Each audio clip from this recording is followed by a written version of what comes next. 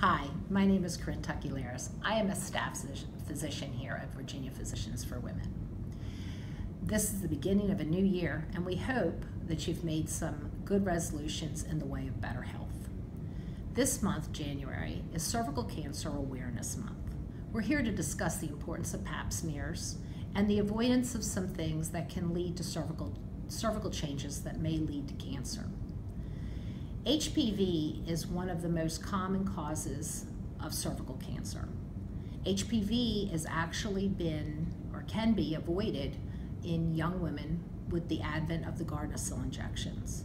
We certainly encourage you to obtain information about HPV injections with your physicians. Gardasil is given in a series of 3 shots, and we do encourage young women to obtain this.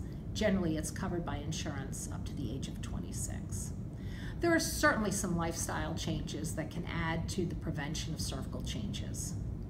Smoking, multiple sex partners, secondhand smoke, and lifestyle changes that might include some exercise, healthy eating choices, etc., may actually prove to be beneficial to prevent any sort of cervical cell changes.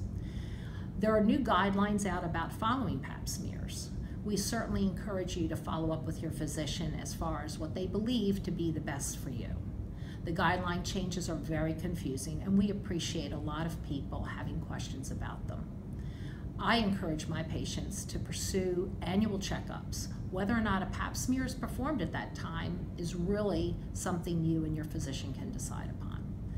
Certainly, from the standpoint of an annual exam, much more goes into prevention and counseling every year that should be taken into account. We certainly hope you gain something from this little snippet, and we encourage you to follow up with your physicians.